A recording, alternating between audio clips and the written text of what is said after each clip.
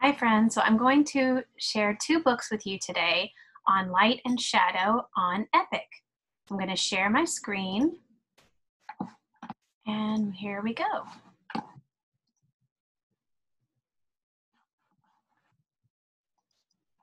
Playing with Light and Shadows by Jennifer Bootroyd.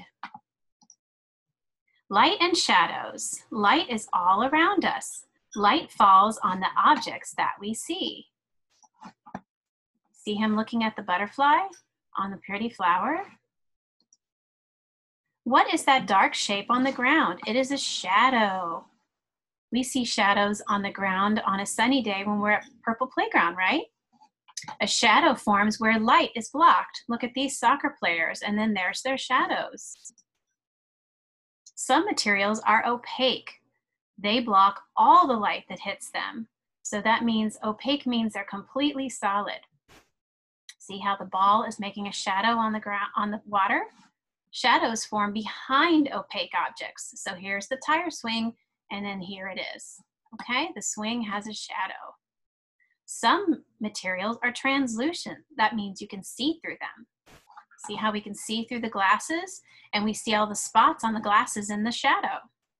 Translucent objects make shadows. They block some light, but some light passes through. So see, we see some of the light, but it also makes a shadow.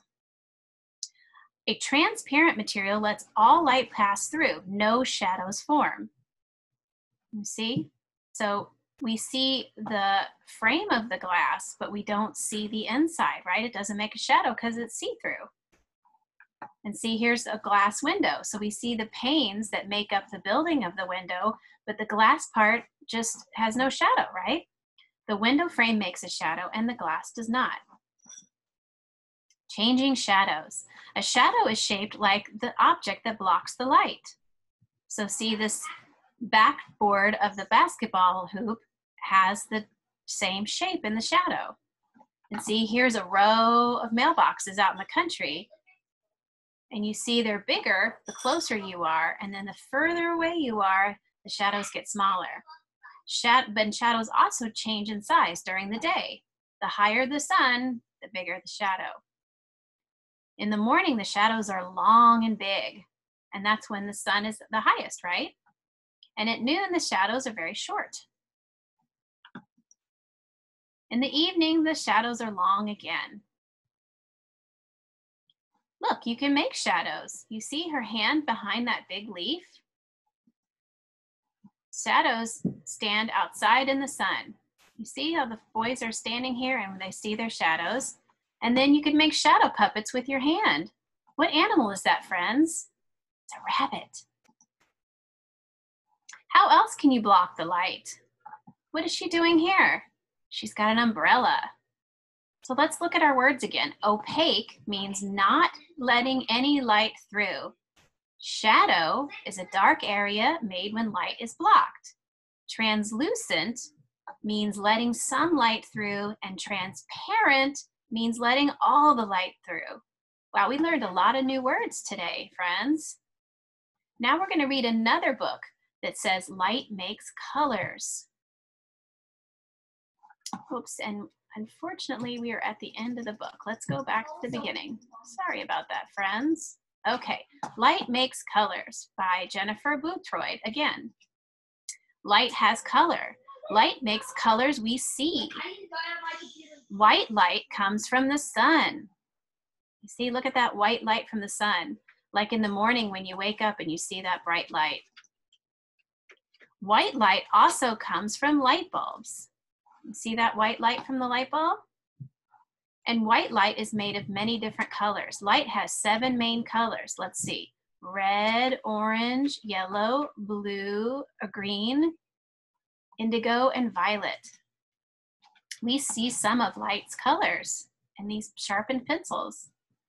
And light reflects off of an object. Look at this. We see all these different shirts in different colors. Our eyes catch the reflected light. This is how we see. Objects reflect only some of the light rays. This is how we see color. The ball looks red only if red light reflects off of it. The shirt is white. All the colors are reflecting. When all the colors are reflecting, it's white. The dog looks black. None of the colors are reflecting. A prism separates light and colors. Do you see that glass thing here? That's a prism. Prisms are glass or plastic. A ray of light moves through the prism. Whoops. The prism bends the light and it separates the colors. It's amazing what light can do, right, friends? A rainbow is bent sunlight. You see that? A rainbow shows many colors. And here, water in the air reflects the sunlight. Like when you spray a hose or you go to the playground in the sprinklers in the summertime, sometimes you can see colors through the water, right? The light bends, the colors separate. You see, when the light bends, now we see all of our rainbow colors in these lights right here. Light makes colors all around us. What colors do you see in these candies? I see green and red and yellow and blue over here and pink. And those bananas, they're yellow, right?